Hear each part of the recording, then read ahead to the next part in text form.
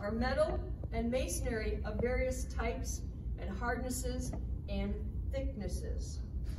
So again, you're shooting these either into concrete or structural steel, like I-beams. Again, you're not using this for light framing. The majority of base materials found on the job site are suitable for powder actuated fastening. However, it's very important that the certified operator should determine the suitability of any material into which they intend to drive a fastener. So a center punch test is a very simple, quick test which can be made to determine your base material's suitability.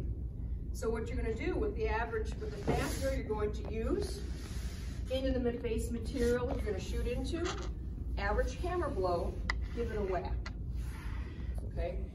If the nail sinks easily into your base material is too soft. Do not make a test firing.